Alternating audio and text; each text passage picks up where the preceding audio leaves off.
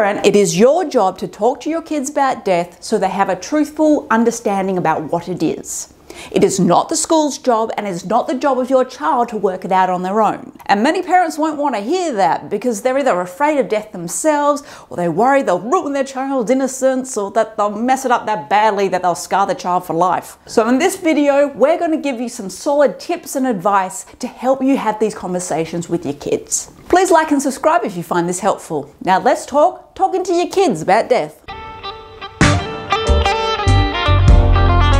Before we get started, I'll let you know that we did a very long in-depth video about how to talk about all this with your kids through all ages of development, way back when we started this channel. And in hindsight, it probably was a bit too in-depth and it didn't really go that well. But I'm letting you know now, and I'll put a link in the description should you want more information. Right, now onwards. Your goal. Your overarching goal is to teach your child that every living thing dies and that is normal. But just telling your kid everything dies, it's normal, isn't gonna cut it. You have to show them through teachable moments. That pot plant that's on your back patio that just died, there's a moment. Kids find a small dead lizard in the park, there's a moment. You watch that particular episode of Sesame Street, link in the description, there's a moment. Use them whenever they come up. A couple of sentences each time, and letting them ask any questions that they have is all you need to do if you're doing it regularly. There are 4 main points. The 4 main points that you need to get your kid to understand about death are irreversibility, finality, inevitability, causality. Irreversibility means that death is permanent. Finality meaning all functioning stops at death. Inevitability, meaning death is universal for all living things, and causality, meaning what causes death. Now, on the one hand, that seems obvious. On the other hand, you'd be surprised how many parents screwed up. Which leads us to the most important point. Your answers should be simple and truthful. This means no euphemisms and no saying things just to make it easier for yourself. So you need to use the actual words dead, death, dying. Say them with me now. You do not use phrases like passed away, went to heaven, didn't make it, lost their battle. The list goes on and on. Remember, you're trying to teach them irreversibility, finality, inevitability, causality, and those phrases just don't do it. Also, when you get around to talking about cremation, don't say that grandma's going into an oven. She's not coming out well done and tender to be served with a fresh salad. Unless everything is coming out of your oven at home burnt and beyond recognition, almost a powder form, in which case, why are you cooking anymore? Start talking about death at a young age. Typically, you should be starting to talk to your child about death by the age of 3. And oh, the horror! Obviously, this should be age appropriate and be in a step-by-step manner as they get older. Compare it to maths. You wouldn't just give your kids some complicated algebra question and say, there, off you go.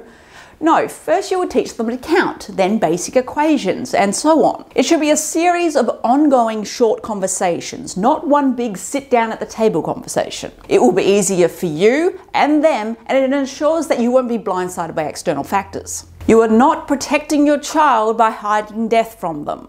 My child can't know about death, it'll ruin their innocence. This mentality drives me up the wall. Firstly, your child is not stupid, so don't treat them like they are. Secondly, they will think about death or dying with or without your input, so you might as well be prepared to walk alongside them wherever they're ready. Don't wait for grandma or Lassie to die or for them to hear it about it at school or while they're playing on your phone because, you know, internet is a thing. Death is an abstract concept to a child. Your child will often ask the same question over and over in order to understand because it's complicated. Don't be discouraged and try not to get frustrated. I know that's difficult. Be proud that you have an inquisitive child. And be prepared for those questions to come at the odd moments, usually when you're on the toilet or in a Zoom work meeting. Make sure they understand this before they are teenagers. Having a solid understanding of what death is, what it looks like, and what it means can help them make better life decisions. Or rather, prevent them from making some really stupid ones. We went into this a lot in our other videos, so if you have teenagers, I really recommend you giving it a watch. Because don't fool yourself, your teen may be the size of an adult, but their brain is not, which makes them impulsive, and that can lead to them beating you to the grave. And if your teen is asking questions about death, don't shut them down. Be thankful that they're coming to you instead of the internet. And if you do shut them down just for asking a simple knowledge-based question, you can forget about them coming to you for advice or help in the future. And if you feel that they are too interested in death, we have a video that you should watch before you approach them about it. And I'll put that in the description. Some of the actual reasons that they're interested in it may surprise you. Don't transfer your fears onto your child. Death anxiety and denial is a huge problem here in Australia and in many countries because we just don't see death anymore.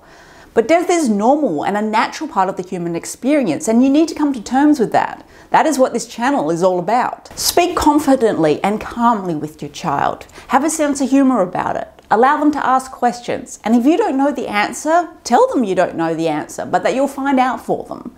Don't allow your fears to be transferred onto your child.